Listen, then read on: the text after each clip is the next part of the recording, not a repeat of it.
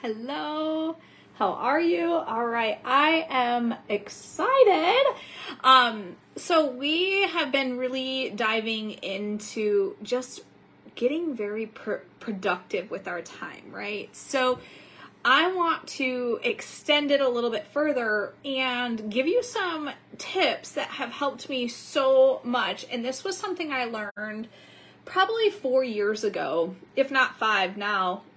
It's called the Eisenhower Matrix. And when I learned it, I didn't know it was actually a thing, okay? So the more I dove into it and realized how stinking amazing it was to help me get more productive, because let's be honest, right? We all have the same amount of hours in the day.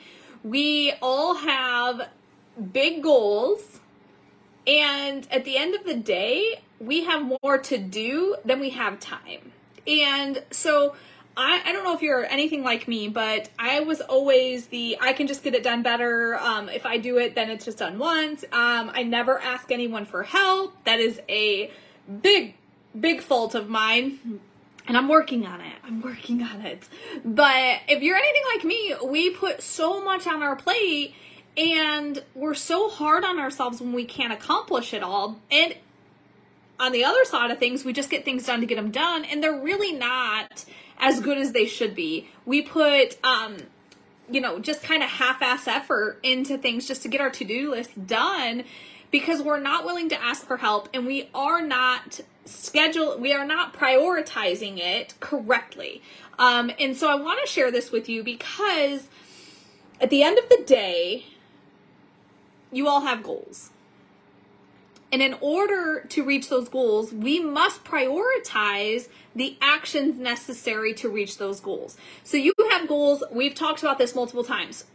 You have goals in different aspects of your life, right? You have goals in your health. You have goals in your finances. You have goals in your relationships. You have goals in your business. You have all kinds of goals. And yes, when I say that, you're just like, whew, it's a lot.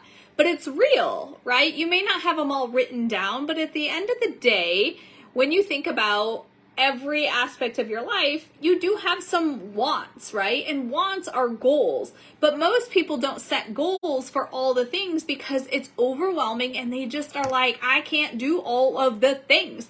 On top of working, on top of being a mom, on top of taking care of the house and making sure it's clean, on top of, right, laundry, all the things, right? I'm just like sitting here thinking of all the things I need to get done. And I'm like, whoa, but here's the thing. Learning this method I'm going to teach you will help you to calm and do in the order that moves the needle. We're always talking about moving the needle. We want to move that needle forward, not backwards. Okay, we want to move it forward. So we talked about in the last training, if you missed it, go back and watch it. But in the last training of, what generates you the most income when it comes to your business, you want to know those things. What generates you the most income? What actions generate you the most income?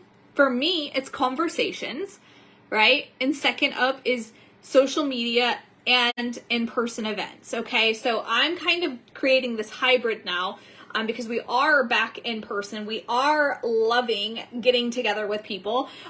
We've missed it so much. So conversations and in-person and online presence.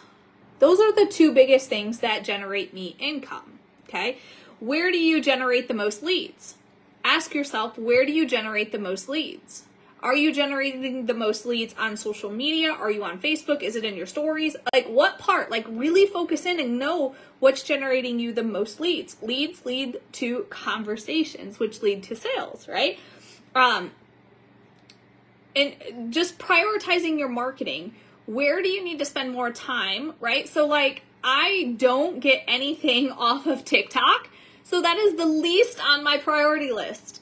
I am the least consistent there because it has not generated moving that needle forward for me yet, okay?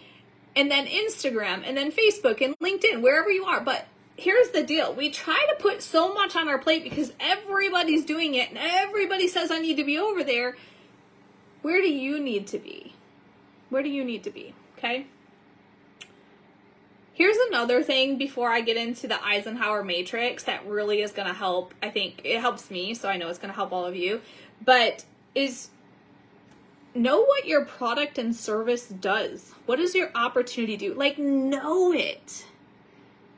When somebody asks me what the inner circle will do for them, I know what it's going to do for them. It's going to move their needle forward. It's going to help prioritize their income producing actions. It's going to help them build confidence. It's going to help them become more accountable to themselves. It's going to help get rid of all the shit that doesn't work for them and only focus in on what does work. And it's going to help them to stop listening to all the noise and put their blinders on and go after their goals. Right? So when somebody asks me, I know exactly what my service is going to do. I know exactly what my coaching does. Know what your product and service does. Like, know it. If you have 1 billion products, what are the ones you love? And focus in on those. You don't have to know every single one of them.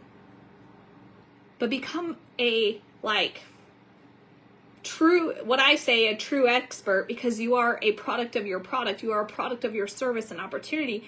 Become that of the things you love.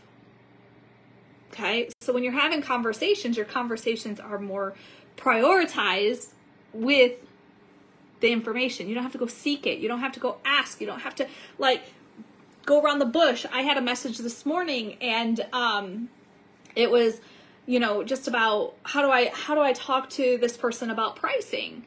I don't want to scare them away. Well, at the end of the day, the product's worth it, right? So you give them all their options of what it's going to cost them and let them choose their best route. An informed person makes a decision. A confused person makes no decisions, right? So we just have to lead into that confidence. And a lot of times you have to seek those answers out, save them, and start learning them and be part of your conversation, right? Know where your most growth happens. Where does the most growth happen for you?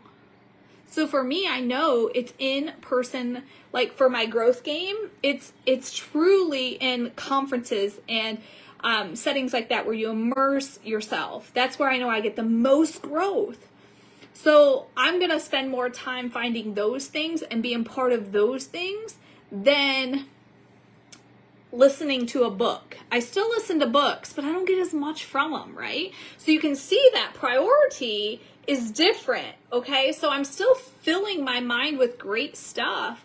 I get more from short form YouTube videos on certain topics of personal development than I do listening to a book. I still listen to books, but I can tell you I don't get as much from them as I do from other things. So now I know where my growth game is, right? Where I'm going to spend more money and more time. Okay? So here's the other thing is when I'm doing Audible, when I'm listening to a book, I cannot sit at my desk and listen and hear. I do not hear anything. I'm hearing words, but I'm not ingesting it. I'm not absorbing it. But when I go on a walk for 40 minutes, those 40 minutes, I'm truly hearing it. So where's my best time spent is listening to my books when I'm on the treadmill or when I'm outside walking, because I'm listening. I'm truly absorbing it. So instead of putting my earbuds in while I'm in my desk, I know I'm only going to do it then, right? So you're prioritizing and understanding where you get the best out of that action. When is the best time you get conversations done? Is it in the morning, afternoon, evening? I know for me in the evening, heck no. I got too much going on, too much distraction. So here's what I do, and I do this full time. I'm just giving you guys some examples so you can look at your day and you look at your lifestyle and go, when is the best time for me to do this? So for me in the morning, my best thing, I get up 45 minutes before the boys, okay? 45 minutes before the boys, literally go downstairs and I get 30 minutes of walking on the treadmill. Here's why I do this. There are days that I just don't get down to the gym. Again, And what I've learned is if I don't at least walk 30 minutes, my brain just doesn't function as well. My body is like wanting it. Now, it took time to figure that out. I didn't want to get up 45. I hate getting up. Hate getting up. I do not like mornings. Never have. I don't care what I take. It ain't my thing. But I know that's the best for my mind. That's the best for my body. Is just to get up and walk. I am not awake enough or motivated enough to do a workout, but I am awake enough to walk on the treadmill in an incline and listen to some books that I have, right? So, if you're not getting your workouts in, figure out, maybe you're just your expectations of a workout are so big, right? So I used to be a personal trainer. So I could be like, oh my God, all you did was 30 minutes of cardio walking on a treadmill. I could be judging myself, but no, I'm doing the best I can and still moving the needle forward. That is the expectation that I have, and I want you to have those same expectations. Is you're moving the needle forward. So if you're not doing a thing, but in your mind, the only thing that you can do to get results for working out, for your body, for your health goals, is to go to the gym, but that isn't happening. Let's think about that for a second. The goal is to get healthy and move my body, but I am 100% blocking what I know I need to do. So why don't we do something that's a little bit easier and fits into your day with ease? And then work towards getting to the gym, right? Know what's going on in your life and know what you need and what's holding you back. And sometimes you got to give yourself some grace and know that you don't need all in, you just need in. You got to take that one step. You're moving that needle forward. I don't care how fast. I just don't want the needle to be like this or here. I want it to be like, doo, doo, doo. I want it to be going forward. I want it to be bouncing forward. It may not bounce far forward yet, but if we ain't moving forward, we're only moving backwards. Okay? So, let me share with you, like I said, I've been doing these lives on my phone because the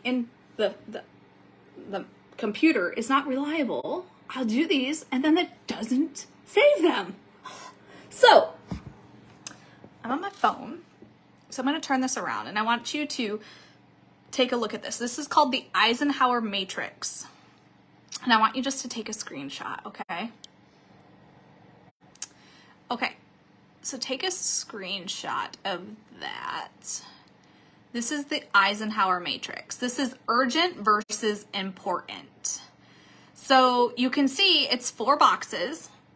On the left-hand side, bottom says not important. The top says important.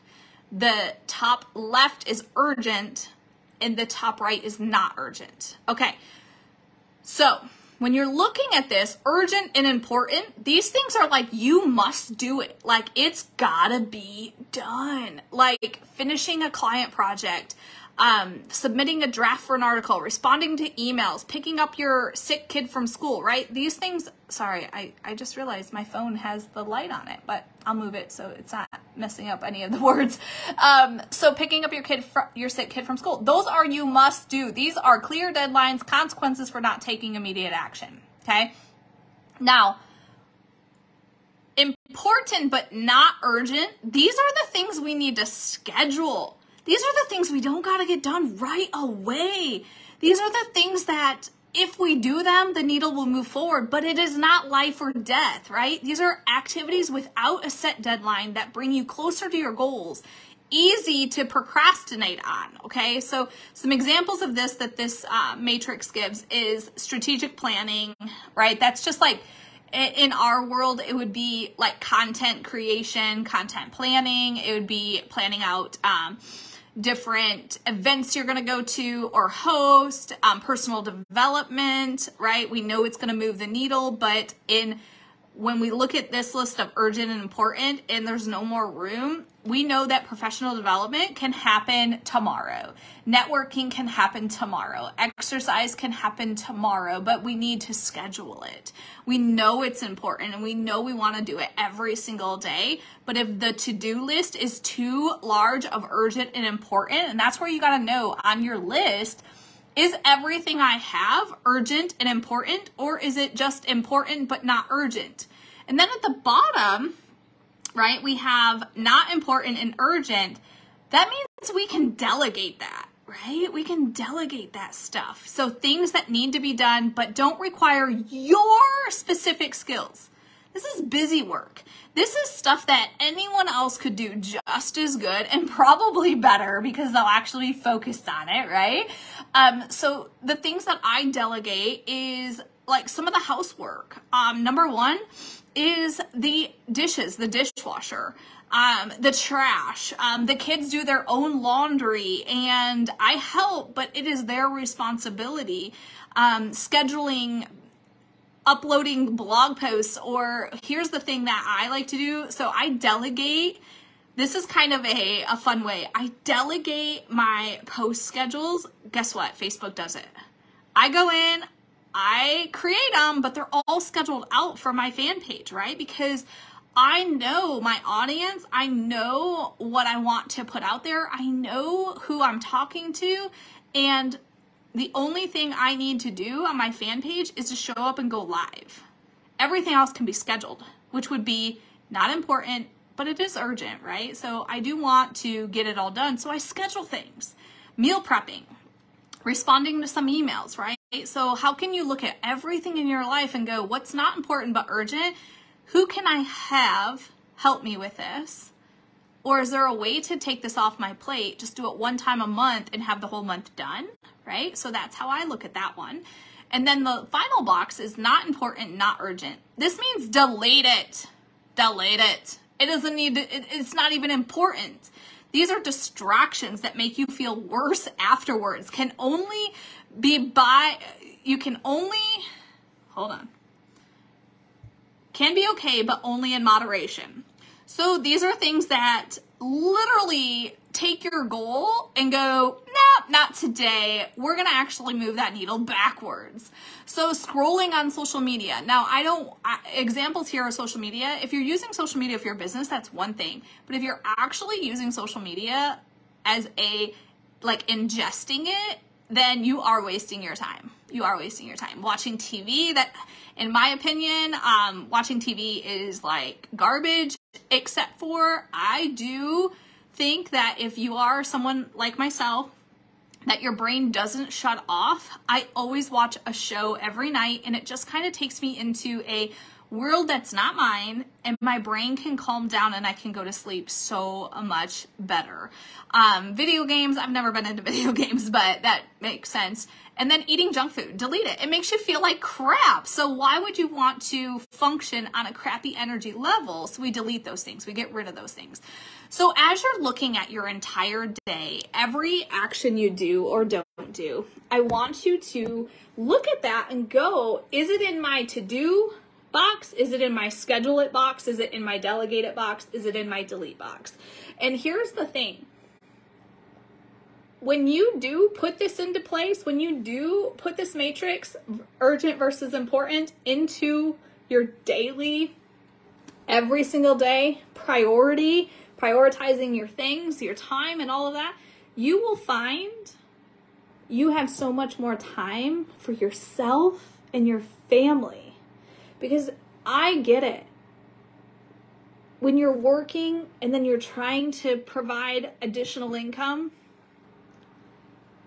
and you got, oh my gosh, this is so frustrating. I just don't have the time to put into this. You do. But your expectations that you've put on yourself are so high. I want you to bring them down to where you are and move it forward a notch. Take one more step up that stairs. Because every step you take gets you to your goal, your highest expectation. But you got to realize you're here. And we want to go here. Ultimately, we want to go here. But there's not a single person that has created success in their life, no matter what bucket of success they're in, right? Relationships, family, business, finances, you name it, right? They've had to take it one step at a time. Fitness, one step at a time. I used to have clients come in, they're like, my goal is to lose 50 pounds. And I'm like, all right, we're going to start with one. We're going to start with 1 pound. We know your ultimate goal is 50 pounds of weight loss. But if we focus on 50 and you only get 3 this week, you're going to feel like you're a failure.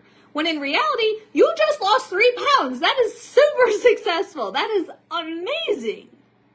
Because there's a lot of things we got to change in your lifestyle that are not easy. To make those 3 pounds happen, that leads to 6 pounds, leads to 9, and ultimately to 50. Okay? So we always want to know our biggest goal, but I think too many people focus on that biggest goal. And when you focus on the biggest goal, we try to do all the things instead of going, nope, this is what I must do, urgent and important. This is what I need to schedule. This is what I need to delegate. And this is what I need to delete.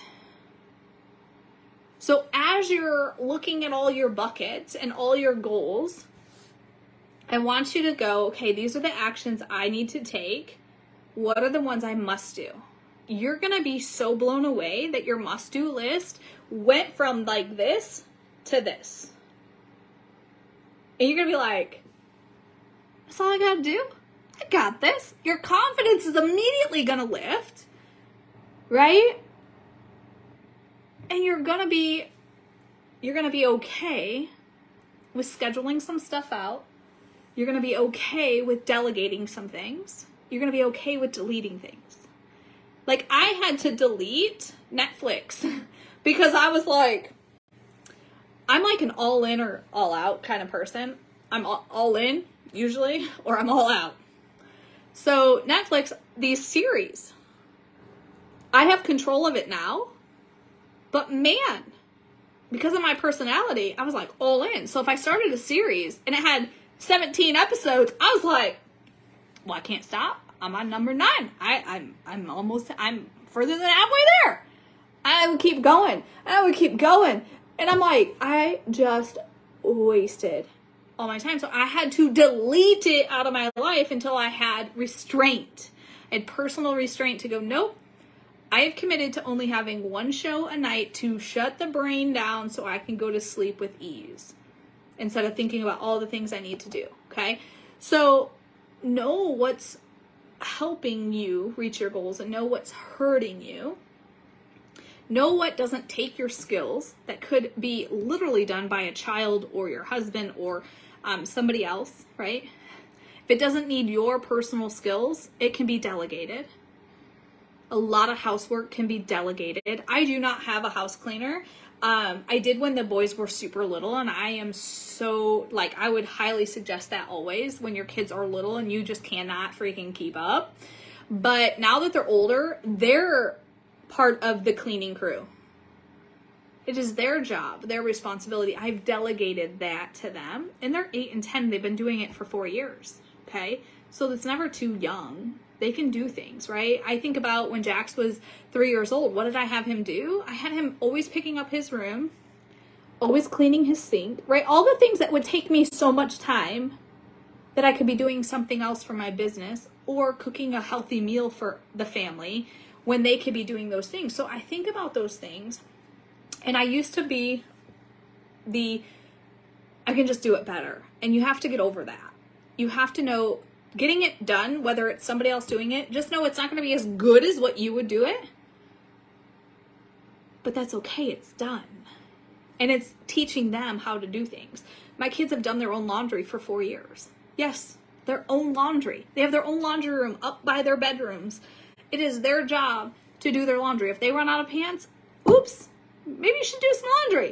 If they run out of underwear and they say something to me, I'm like, well, you know, what do you need to do? Oh, I need to do my laundry. They don't love it, but it's creating responsibility and it's delegating it and taking it off my plate. Okay, so I don't even have to think about it. Okay, the only thing I do for them is their bedding. I do their bedding once a week, and that's it. That's what I do for my kids when it comes to laundry. So what are some things that you need to shift around on your calendar? And remember here, if you didn't get a screenshot of it, definitely get a screenshot. These are the squares. Important and urgent, important, not urgent, not important, urgent, not important, not urgent. And that's how you can start to structure your days and your actions, the activities that you must do, the activities that you need to delegate, schedule, and delete. Okay, so I hope that helps you. I am gearing up. So April 7th, just to give you guys my hair, I just had it cut and done, and she thinned it out, and it's just doing some crazy ass shit. But like, I'm like, what is going on with this? Like, I straighten it and it goes, it's all because she thinned it out and it's taking its own natural curve. But so April 7th is a Friday. I will be having shoulder surgery. But my plan is I can hit go live. I can talk. I can do all those things. So there will be no hiccup in your training. I am going to pre-record some smaller ones to schedule in there because my goal is to pour more into you. So you, in the last few weeks, you've seen me come live a couple times each week. That is what I intend to continue to do, even through the recovery of my shoulder surgery. So, it's been a while since I've been in the OR. So I used to go into the OR as an athletic trainer and help and all the things. And so last night I was like, this is like side note, but last night I was watching some of the like videos of the surgery I'm going to have done here. So I was like in my head yesterday when I was talking to my husband, I'm like, I'll be fine. I'll be driving in about 4 or 5 days. Like, this isn't going to be anything. And then I started watching those videos just to give my, I like to be prepared. I am one that, likes to know what's, I got to see it. I got to know.